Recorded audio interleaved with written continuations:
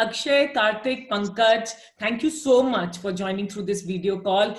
Tell everyone, what is Corona Oven? What are you building there? Thanks, Shradha, for having all of us here.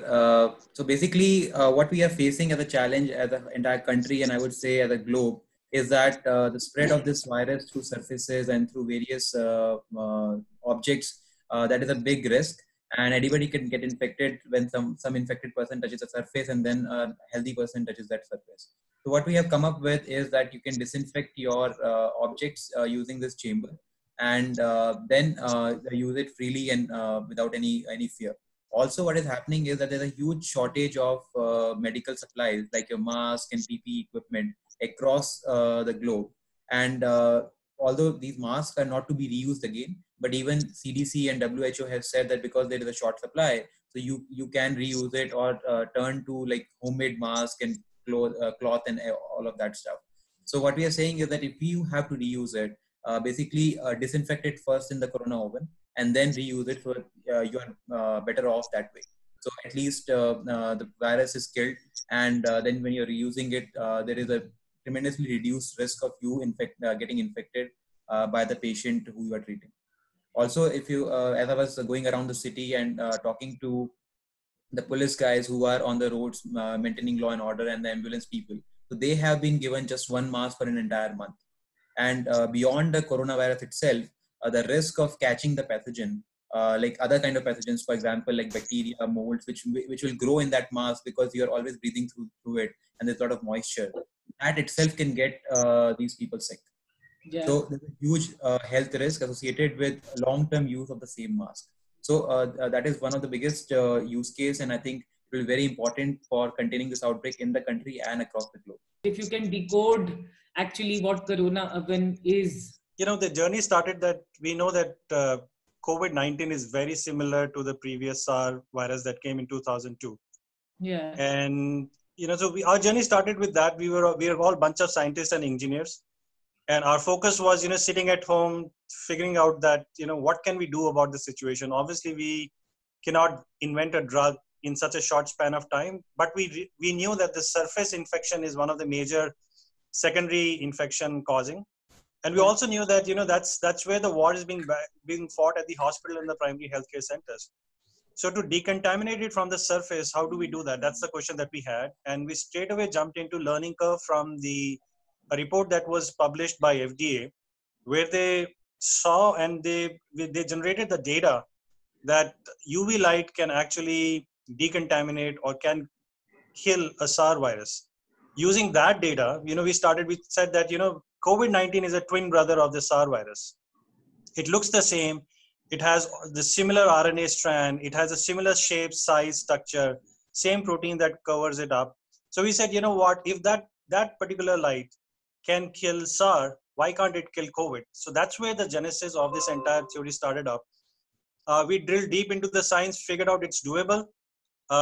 And what it meant was that we needed to design not every UV box will do this. So we needed to design a very different box that will do two things. First is, it will give the UV light from all 360 degrees. That was one, because you can't afford to miss a single spot on the infected surface. So that was one. And second was to design the box such that the necessary power beyond the light, the necessary energy is given to the surface that is good enough to kill this. So with this, you know, patent protected technology that we have developed, now we have the box that can give the necessary energy on the entire surface of an object that's kept into this box to kill SARS, COVID, and other bacteria on the surface. We've in fact gone ahead, did simulations and studies on N95 masks, because that's where, you know, we're seeing a big application for this in the hospitals and medical care.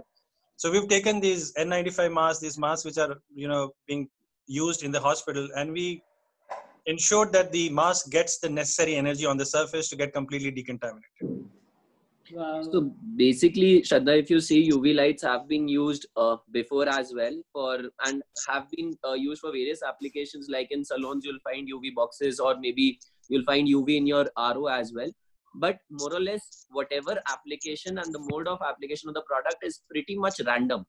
But if you want to specifically target corona or viruses to be killed, you need precision. So what we have built is a product which works on various parameters, including distance, wavelength, etc.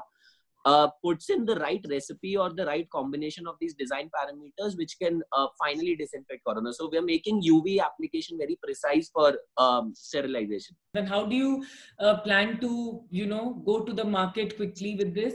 So basically, we've already talked to. So we are already listed on the government e-marketplace. So we're already in touch with the government institutions where we can start supplying, including hospitals. We have in the current restraints, it was difficult to get the supply chain in-house, to get the supply chain built. But we have now secured the complete supply chain to build the product, tied up with the vendors who can manufacture it. And soon, in the next 7 to 10 days, we'll start deploying. We have got pretty much interest from a lot of people. So it's not only a hospital utility, but if you see, because of corona, there is a sense of realization of personal hygiene in people. Sanitizers, for example, are becoming pretty mainstream now. With time, people will also start feeling. So for example, you get groceries at your home. You don't know, what was the value chain that it went through.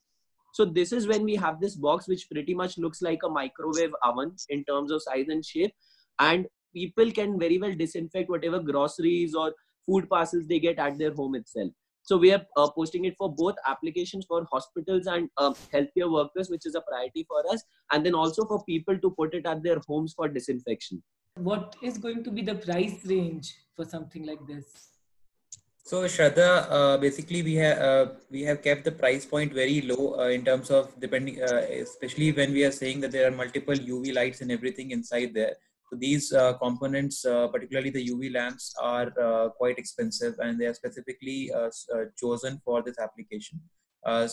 Even then, this one box will basically cost you an MRP of around 7,999. There's another battery variant which you can use in mobile use case. For example, the delivery personnel can use it on their bikes.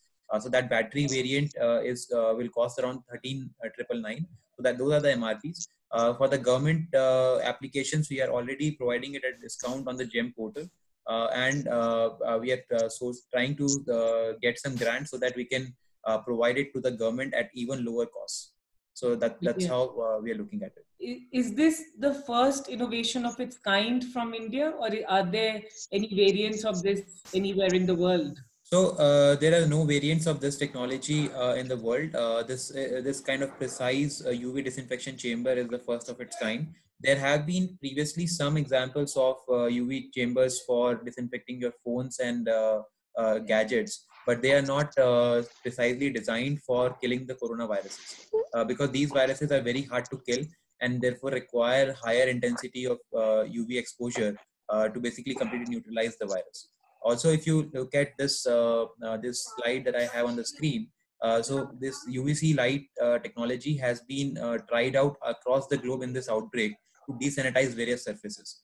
The key difference here is that these attempts are not precise. And for example, if you see this picture on your right-hand corner, top right corner, there is no surety that that behind the pole in the corner of the picture, disinfection will happen because it is not in direct line of sight of the UV lamp. And hence, in all of these cases, there is no surety of complete neutralization of virus on all surfaces. Whereas in our UV chamber box, it is designed in a way that every square centimeter of the object to be placed inside is completely sanitized. Shradha, also, in the US and some of the other centers, the news is coming in. They are trying to use ultraviolet light to decontaminate the masks that they're using, the PPEs that they're using. However, right now there is no, this box is designed for that specific purposes. So the attempts are like you take a room and they're trying to, irradiate their mask, putting it onto a string, switching on a UV lamp. That's already the doctors are trying at this point of time. But with this technology, what you can do is you can precisely know for sure that anything that goes in this chamber will get the necessary energy. But so in this desperate situation, people are turning to UV. People, and these are healthcare professionals, experts who know this stuff very well. So we in this fight. Yeah, here's the example. These two centers. One is the Nebraska Medical Center, and the second one is the UMass. Both of them have come up with these solutions. They're putting these UV lamp pillars. You see the strings there. In those strings, they have put some clips. On those clips, they are putting their masks. And doctors are coming in and you put their mask, and they have created a protocol through which they switch on the UV lamp. Nobody's there in the room at that point of time. Switch on the lamp, try and decontaminate the mask, and then try and reuse it. So this efforts globally is going on, but I think we are one of the first groups to kind of really nail it down into a very well-spec design box in which the necessary energy and the wavelengths are ensured. Tell me about Log9 materials. Shradha, as I was mentioning to you before, Log9 Materials is primarily a materials science and nanotechnology company. We have been using our expertise in this material, which is called the wonder material of the world, graphene, to develop applications in the filtration and energy space. So for the last 2.5 years, our flagship project has been to develop aluminium-based fuel cells, which will completely transform the way electric vehicles are thought about in India and the world.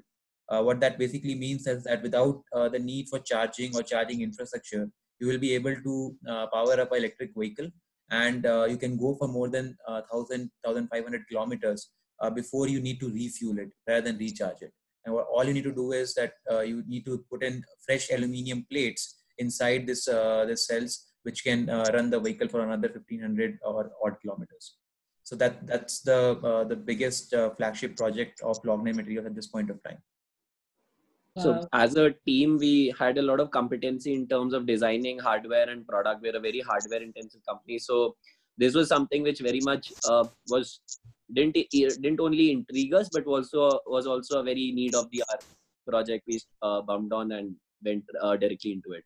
How did you choose to get into this field?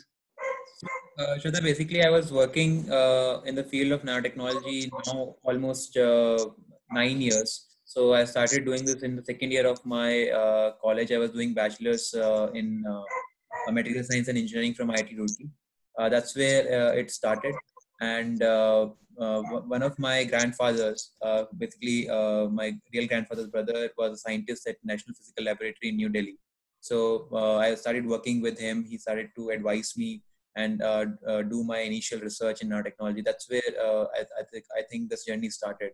And then in my final year, I met Karthik, and then we got going onto this idea of making a company around graphene. So this is the prototype which is going into manufacturing. We are creating the blueprints and starting the process of getting it manufactured at large scale, which will be available for use by the public next week itself. So this is how it looks. So you can see both the use cases over here. So on the left hand side, we are trying to disinfect our daily groceries in this box. And on the right hand side, we have masks being sanitized in Corona. Conclude with a message to everyone who will be viewing this. What would you guys say? Yeah, Shradha. So I think we are in a war. This is a war in which we are fighting a very unknown enemy. And when we got started onto this, we very quickly realized that it is our collective intelligence that can allow us to win over this vector. I also can probably share one thought. I remember reading by a very famous person a quote that got us all mobilized onto this, that it only takes a few to solve the problem for all. And I think we are working with that mandate that a bunch of us who have the necessary training, the skill sets, and access to technology, I think together, as everybody is doing, I think we as scientists can probably go ahead and convert this out.